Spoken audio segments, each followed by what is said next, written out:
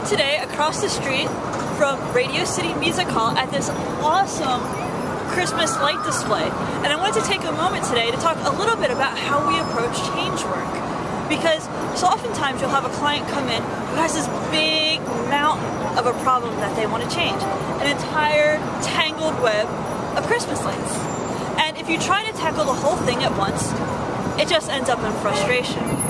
However, if you take one small aspect of that at a time and change one little element of it, turning out one of those Christmas lights, then the unconscious mind does what it does naturally. It generalizes. The next part of the problem blows out, and the next problem, until what was once a mountain, a tangled knot of Christmas lights, is neatly laid out and everything turned off. So have a wonderful holiday season.